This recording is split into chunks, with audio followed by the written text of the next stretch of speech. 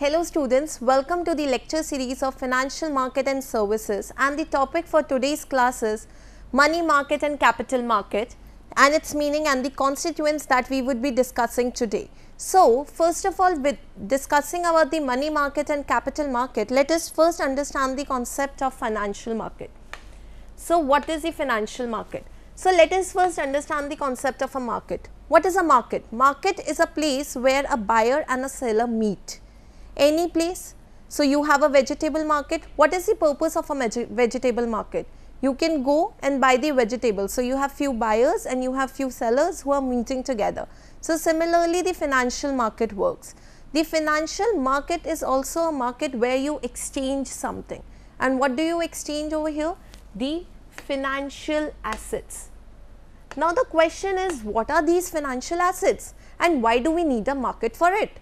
So, for the ease of operations, we need this market. Now, financial assets are nothing, but these are just the instruments that we exchange. Let's take an example of a vegetable market again. What are you exchanging over there? You are exchanging the vegetables over here. You have fruit market. What are you exchanging over there? You are exchanging fruits over there. You have a flower market. You buy flowers from there.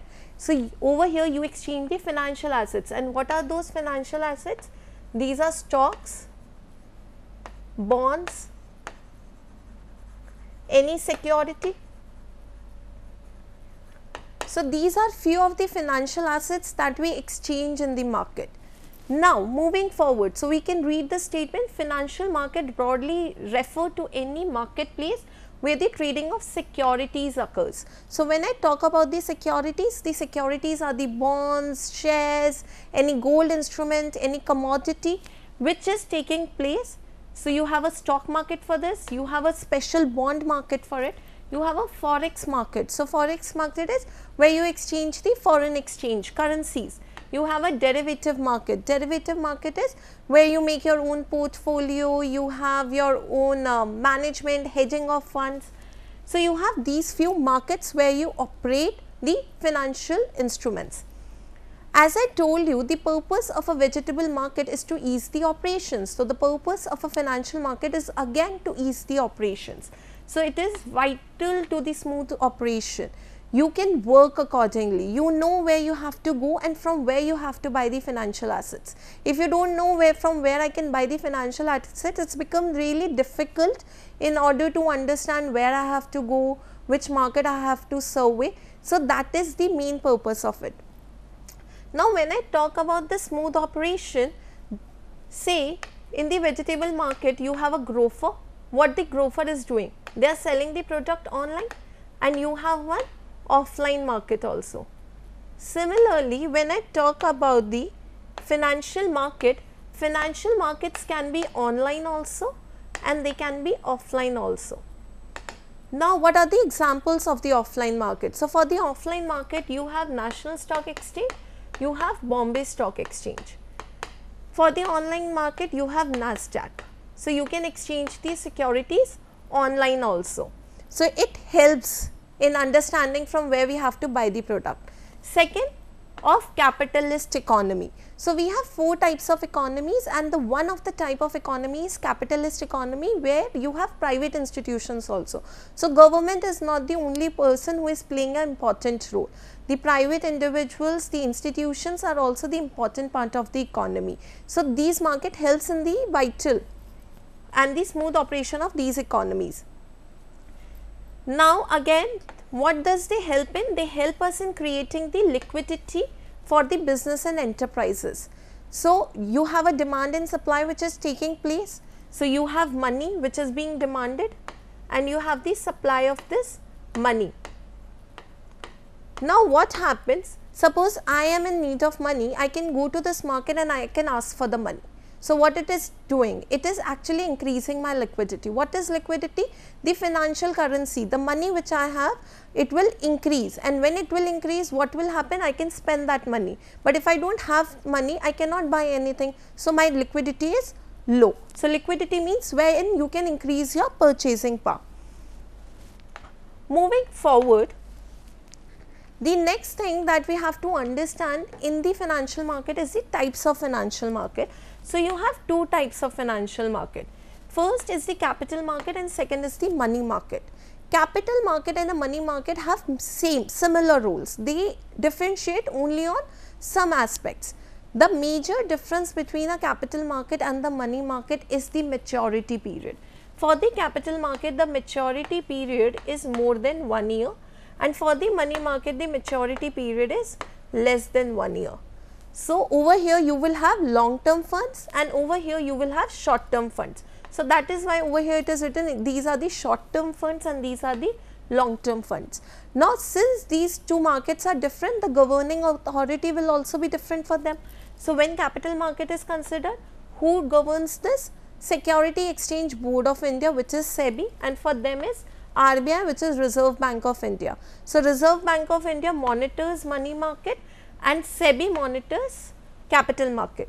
Now, capital market is further categorized into two parts. First is your primary market and second is your secondary market.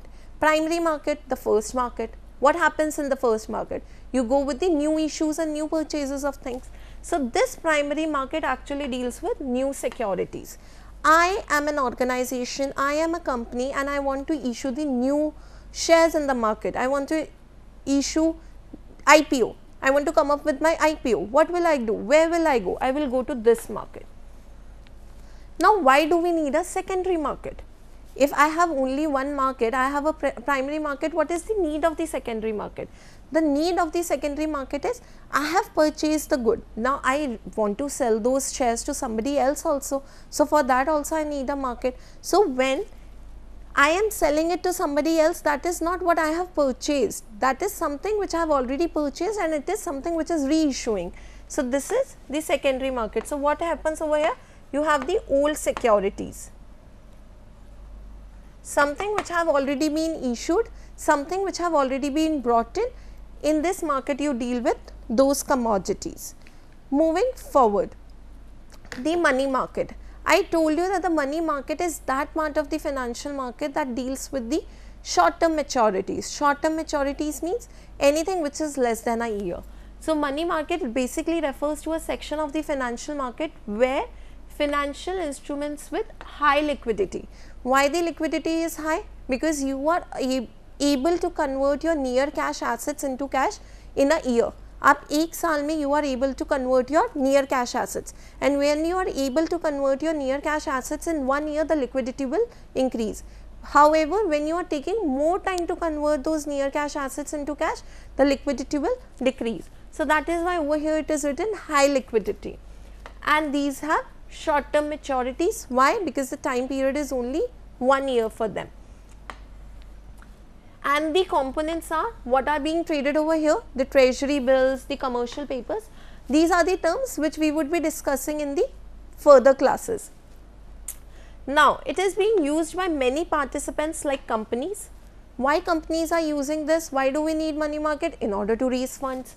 So, these companies are using money market in order to raise funds, and this is one of the instrument that they are using, which is the commercial paper. So, there are different instruments in which they deal.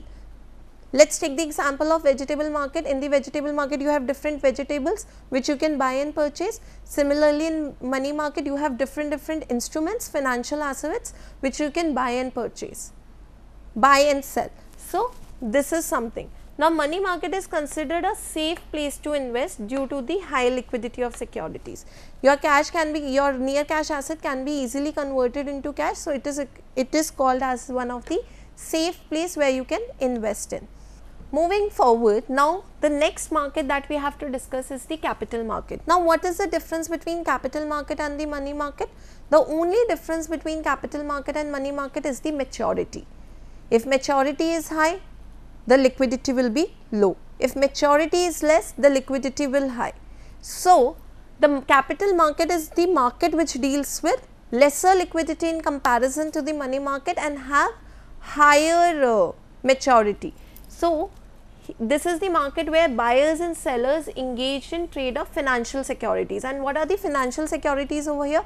The financial securities over here are the bonds and the stocks. The market where you can deal with the long term assets. The buying and selling is undertaken by participants such as individuals and institutions. So, Who are the people involved in this market? The people who are involved in this market are the individuals and the institutions. Now what actually happens, suppose this is an individual, and for this individual the income is rupees 1000 and the expense is of rupees 800. So what is happening? The income is of 1000, the expenses of rupees 800. So the individual is able to save rupees 200. Now when the individual is able to save rupees 200, what will that individual do with this money? That individual will invest this money. Where can this individual invest this money? Either he or she can lend this money to somebody else or can save this money in their bank account. When this person is lending this money to anybody, anybody could be your individual, it could be your institution, it could be any household. So now what is happening? This person who is saving money is actually giving it to somebody who is in need of money. So capital market helps channelize your surplus funds. This 200 is your surplus fund which is being channelized now to whom? To the institutions which then invest them into productive use. Now suppose there is this institution of say Adidas. So now what will happen? If Adidas is in need of money, it will borrow the money from pool of people and then they will start manufacturing more products. It could be their shoes, it could be their bags, it could be any loungewear, it could be any gym wear which they can deal in. This market mostly trades in long term securities, and when long term securities are considered, it means anything which is more than 1 year. It consists of primary and secondary market. I told you that the purpose of a primary and secondary market is only to see if you have a fresh thing, it will be deal in a primary market. If it is something which is the reissue or repurchase, or if you want to sell anything, then it will be taken, then secondary market would be taking care of this. Moving forward, so now the tabular difference between the capital market and the money market. So first difference is the participants. In capital market, you have individual investors as well as institutional investors. What are the institutions that are involved in this? So you have banks, you have some corporate houses, you have some foreign investors who actually take place, who play an important role in the capital market. However, in the money market, the main people who participate are RBI, commercial banks, financial institutions. Financial institution could be your bank, corporate house, foreign investor, anybody. The mutual fund agencies. So there are many mutual fund agencies where you buy the mutual funds and you deal with that. Any corporate house. The only person who does not participate in the money market is the individual investor. So individual investor can only participate in a capital market, and individual investor cannot participate in the money market. Now instruments traded.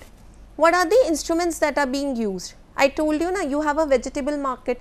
Ab ek vegetable market, you have different vegetables. So you have say brinjal, you have potato, you have tomato. So you have different vegetables. Similarly, for this vegetable market, for capital market, the instruments that are being traded are your equity shares, your preference shares, your bonds, your debentures, and in money market the instruments are commercial paper, which we would be discussing in further slides, your treasury bills, your trade bills, and your certificate of deposits.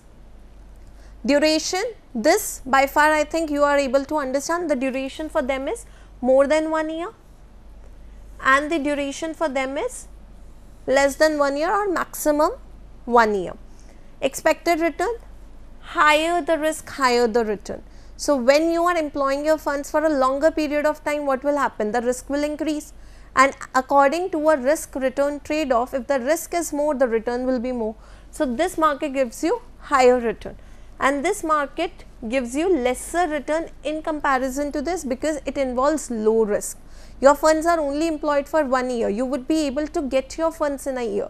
So that is why it involves low risk, and that is why it has lesser returns. Safety, I told you this market is more risky, that is why higher returns. This market is less risky, due to which you have less returns. Moving forward, the constituents of money market. So, money market is nothing that deals with a homogeneous market. A homogeneous market means when you have same goods, same things that are being traded or exchanged. It is a heterogeneous market. You have different instruments according to your need, whatever you need, whether you need a bill for 10 days, whether you need a bill for 91 days, whether you need money for a day, whether you need money for 364 days. So, it completely depends on in how much do you need.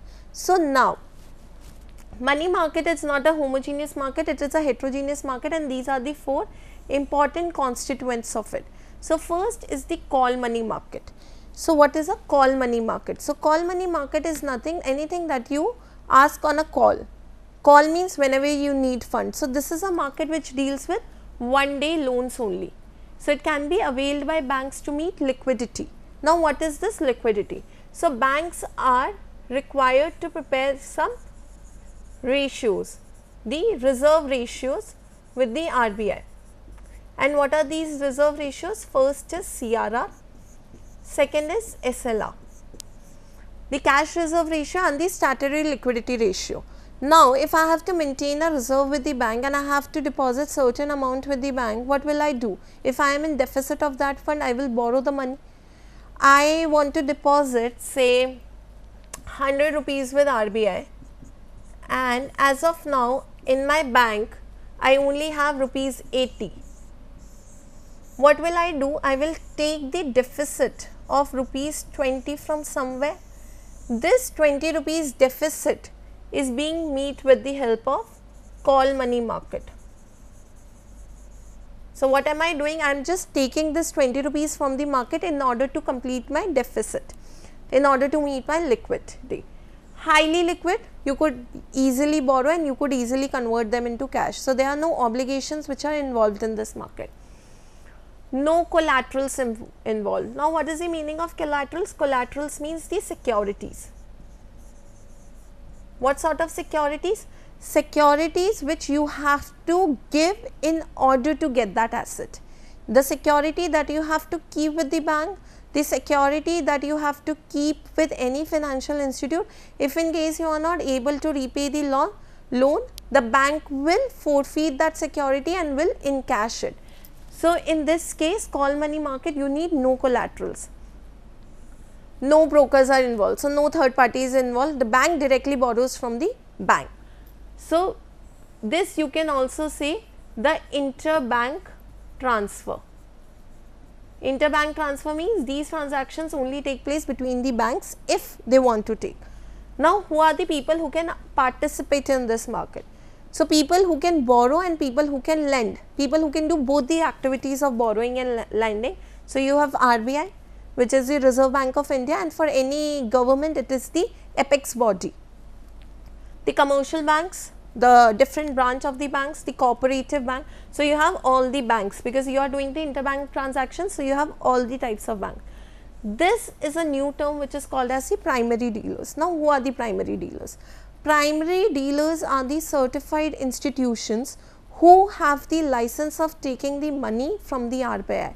So, these are licensed institutions, and these institutions, what they do, they borrow the money from RBI and sell it to the third party.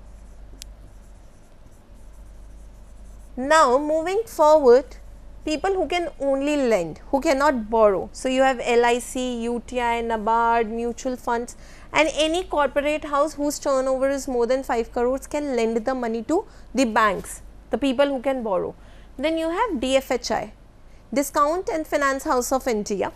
This institute was established in 1988, and what they do, they on daily basis they bid their price, that I want to sell this security and the price for that security is this much.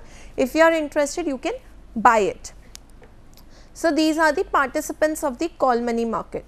Moving forward, the second constituent, the collateral loan market. I told you collateral is nothing but just the security that you keep in order to protect your loan. So, if I am not able to pay the loan, what will happen? The bank will the bank will forfeit my collateral and will get the money against that collateral. So, suppose if I am taking a house loan, Now this is the house loan for which I have to take the money, and I have borrowed 1 crore rupees. So what bank will do? Bank will give me the loan against this property only, and if I am not able to repay the loan, bank will take this house. So this house will no longer be my possession. So collateral loan market, the collaterals are involved in this. So in this constituent, the loans are advanced by commercial banks. So who is giving the loan? The commercial banks are giving to loan. To whom? To the private parties for few months. So less than 12 years, and approximately for 180 days they give the loans to the parties.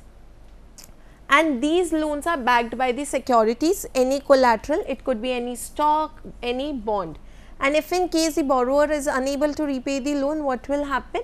They will seize the property of that particular collateral. Acceptance market. Acceptance market means when you are accepting something. So when you are accepting something, what will happen? You are giving a guarantee. So an acceptance market is a short-term credit investment between parties. Now you have a bank. Now what that bank does, a bank acts as a guarantor. Now what bank is doing? Bank is giving a guarantee that if person A fails to make the payment, then what will happen? I will make the payment on his behalf. So if person A fails to make the payment, I will make the payment. So bank is acting as a guarantor. Bank is giving the assurance that I am there to look after the things. So these are over here the bank gives the guarantee that I will make the payment, and majorly this acceptance market is used in the intra-country or international trades where you need a bank as the guarantee. So there are many scams which have taken place because of it, and since it was a long term thing, there what happens? That is called as letter of credit. When it is for a long term, it is called as a letter of credit. Moving forward, the fourth and the last constituent of a money market, which is a bill market. Now bill market is a market. What is happening over here? The bills are being exchanged. So you have bills which are being brought and sold.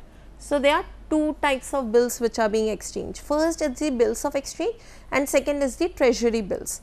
Now let us try to understand that what is a bills of exchange. Here is a seller A, here is a buyer B. A has sold a commodity, so a gift of rupees 1 lakh rupees to B. Now B has failed to make the payment. Now what B does? B says that I will make the payment to you. Now there are two things. B says that I will make the payment to you, but A does not have any sort of assurance that whether B will make the payment or not. So what A will do? A will draw a bill.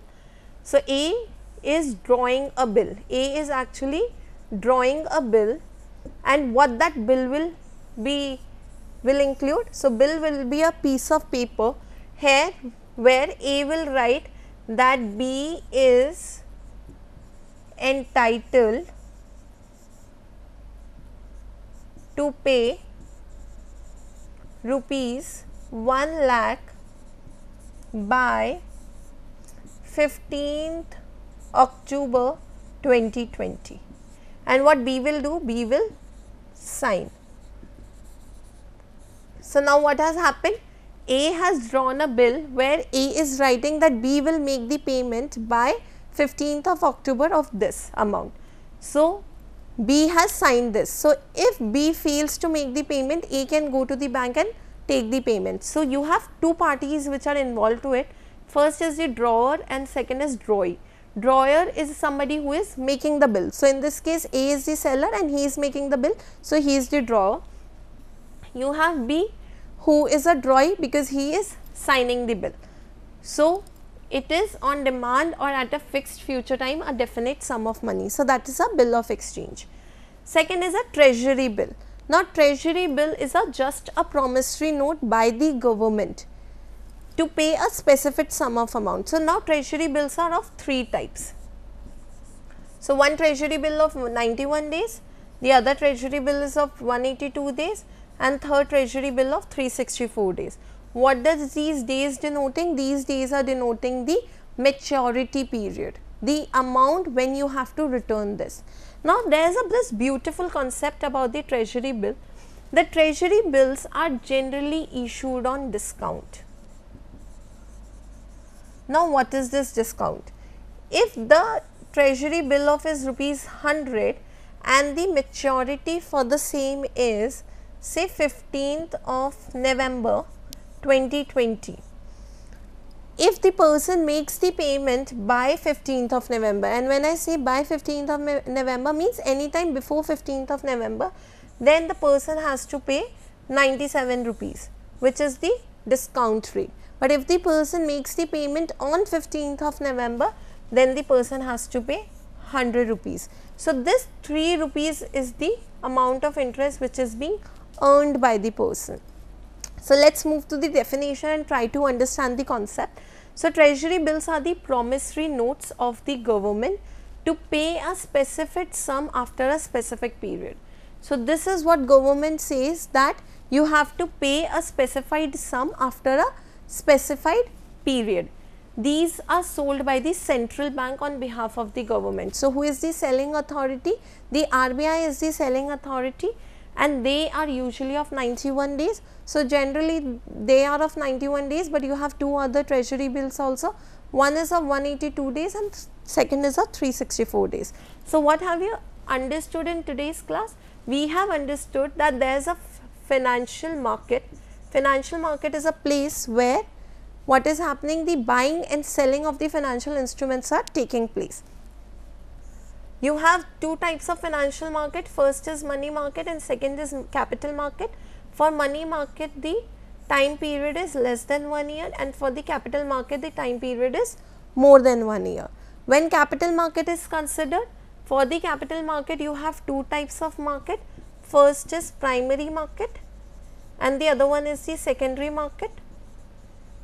Primary market means new issue, and this deals with old things. This what we have understood. When we talk about the money market, we have studied that there are four important things that take place in the money market. So, first is call money. In call money, what have we understood? That it is for 1 day, no collateral and no broker is involved. The second constituent that we have understood is your commercial bills, which is this bill market, which is the bills of exchange. So, the second constituent that we have understood is your bill market, where we have understood that the bill market are of two types, where you have bill of exchange, which is being drawn by the seller to the buyer and the buyer signs it, and the second is the treasury bill that we have understood. The third market that we have studied is the acceptance market. What is the role of the acceptance market? Acceptance market is where the bank is giving the guarantee that I will make the payment, and it is generally used for the international trade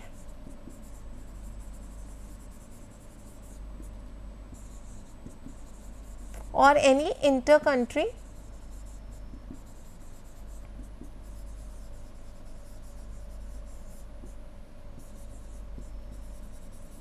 transactions. And the fourth market that we have studied is the collateral market. So, collateral market is the market wherein you keep certain collaterals, and those collaterals are being used by the people if you fail to make the payment. So, if you are not able to make the payment, your collateral will be sold off, and or the government will utilize your collateral in order to realize the money which you have borrowed. So, this was all about today's class. In the next class, we would be discussing the importance of money market, and then we would be focusing upon the different constituents of money market in detail. So, thank you class.